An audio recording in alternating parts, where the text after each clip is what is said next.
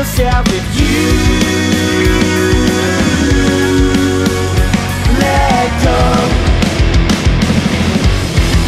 And we'll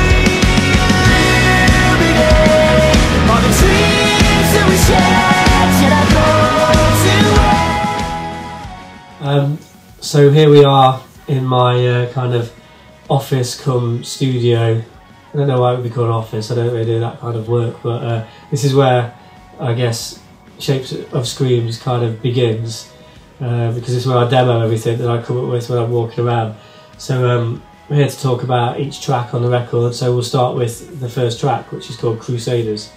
I honestly feel that Crusaders is the song that everything I've ever wanted to put in a song is all in that song, and everything that you're about to hear on the album is almost briefly encapsulated in the one song. So it possibly is one of my favourite songs I've written, and I wrote it after seeing Les Miserables. Is that how you say that? I don't know.